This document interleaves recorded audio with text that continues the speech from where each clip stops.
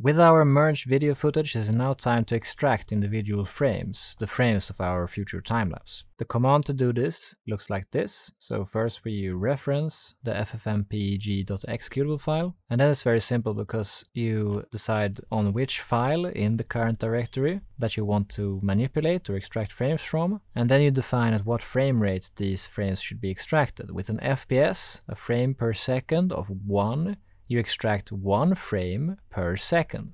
I can show this, that if you have an FPS of 12, you extract 12 images per second. Then you can use division signs here. So if you have an FPS of 1/60th, you extract 1 image every minute, and 5 out of 60, 5 images every minute, and 1 divided by 600, 1 image every 10 minutes. So you can input here what you would like to extract. To our purposes, achieving around 5,000 frames is good. So let's see here, and the length of this video clip is around 1.5 hours, or we can be more precise than that. We can type 60 plus 27 plus perhaps a half, so 87.5 minutes. And if we multiply that by 60, we have 5,250 seconds of video footage around that. And that means that if we extract 1 frame per second, we will get 5,250 images or so. So we can actually use this value of 1 here. If you would like half of this amount, then you could type 1 divided by 2.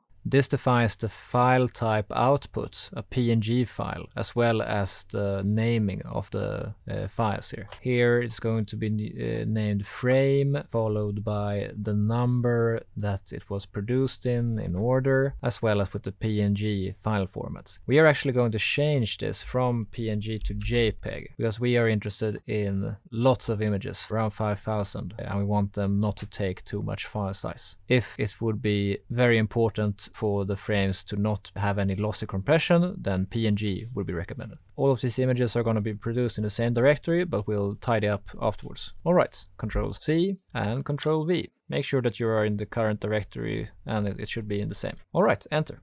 And now we see here the file explorer is populated with frames, and we also see, as previous, the speed at which it processes the video. So with previously it was with a factor of 9, and it took around 10 minutes, and now it's a factor of, let's say it's a factor of around 18, and it should take 5 minutes. And now when we see the current directory again, we know that the process is finished, and we see all the frames here.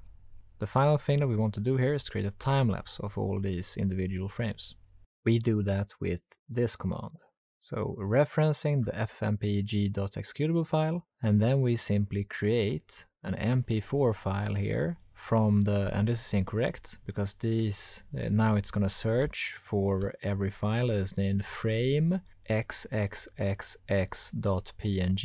and we want to change this to JPEG since we output these as a JPEG. And here we choose also the frame rate of the final time-lapse. And it's a little bit redundant in this case to have both the frame rate defined here, and then to have this to make sure that, well, for every second there is actually 24 individual frames. The logic of having both of these is that if you define a frame rate that is very low, let's say a frame rate of 1 frame per second, then each frame sustains for a whole second.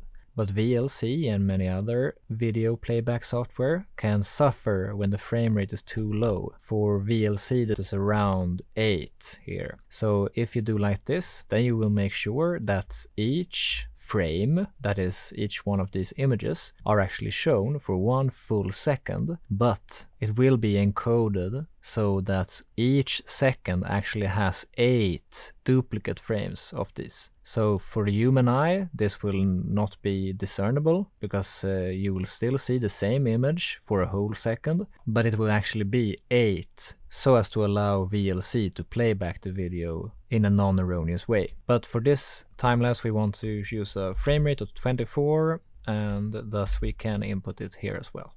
Alright, copy this, go into the command prompt, make sure that you are in the current directory, correct. Ctrl-V to paste the command and press enter. Alright, and since we know that we chose timelapse.mp4 as our file output, we can go to the first down here and we see our file. Alright, there is dire need for correction here. The JPEG output, when this was a JPEG, the JPEG output was terrible in terms of compression quality.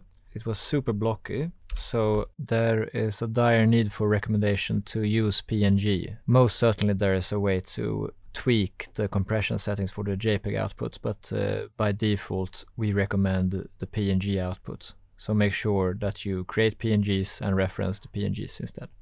Just to make clear the difference between the PNG and JPEG at default settings, this is the PNG and this is the JPEG.